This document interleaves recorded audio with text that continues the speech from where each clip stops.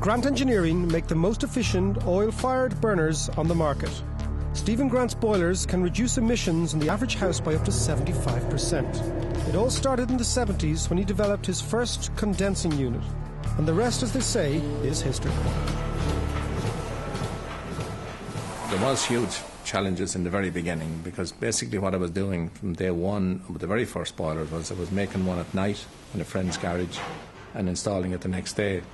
Eventually one man who owned a small store, seeing what I was doing, bought one boiler. Somebody installed it. A couple of days later he was back for more. And I said, this is brilliant, so let's go from there. And it grew very, very slowly from there. What do you think of the air setting, Ollie? Will we need to bring it down to 4? I think we need to probably adjust it down to I come up with most of the ideas in the middle of the night, 3, 4 o'clock in the morning. I find it's the best time to design. It's quieter, the telephone isn't ringing, there's nobody speaking to me. I can think very deeply. We can turn the product around very quickly. I think the development of the condensing boiler was a moment in my life when I realised that we had something really special.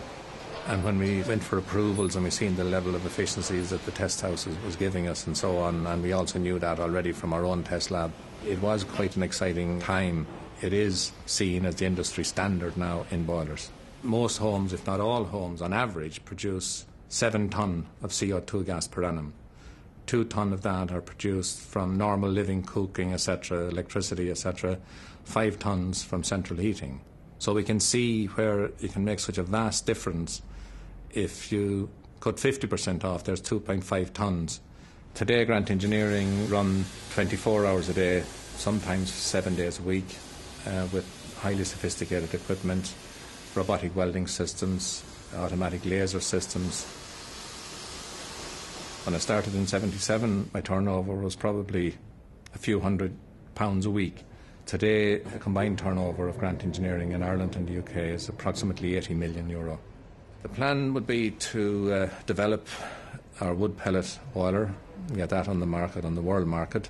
We have some other development projects going on which can't be disclosed at the moment, to be perfectly honest.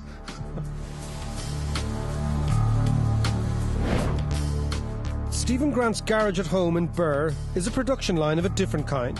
He has forged links with the community in Haiti and regularly sends toys and clothes donated by friends and the local community.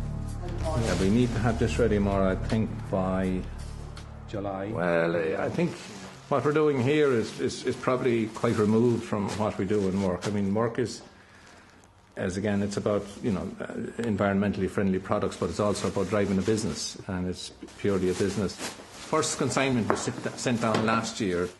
Those came mostly from friends and relations, and Maura has been very good to help me, and she's been washing and packing and sorting here. I think most entrepreneurs would have to get up and go to do things. If they didn't, they wouldn't be entrepreneurs, they wouldn't be successful, they wouldn't be where they are today. So the ability is there if the willpower is there, and if the will to do it is there, then the ability is there, always.